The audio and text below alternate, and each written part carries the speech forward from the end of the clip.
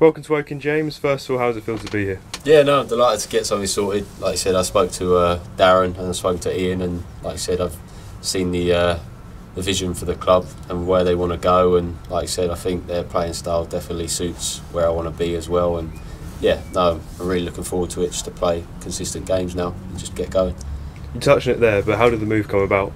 Yeah, so I spoke to Darren. He's one of the first one who contacted me. He expressed his interest, and like I said, spoke to Ian as well, and come round and had a look and seen what they were doing last year. And yeah, like I said, it appealed to me, and how he's playing does really appeal to me as well. And yeah, like I said, I think it's at that moment in time in my career where both need just to play games and do well. So, how would you describe your position and play style? What can Woking fans expect? Energy.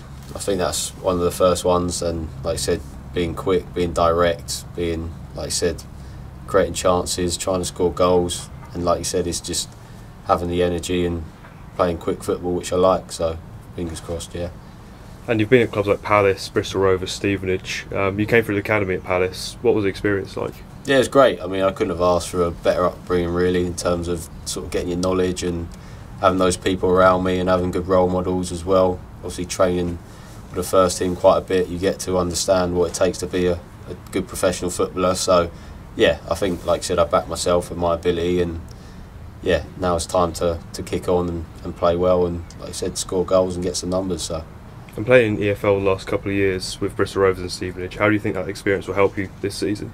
Oh yeah, it's been a massive learning curve. You understand, you get, like you said, you're in the dressing room with good characters, good experienced leaders, and like you said, you can only take that and take it in like a sponge, those people who have got all the valuable advice, and then you can start applying it to your own game. So yeah, I'm definitely well equipped now.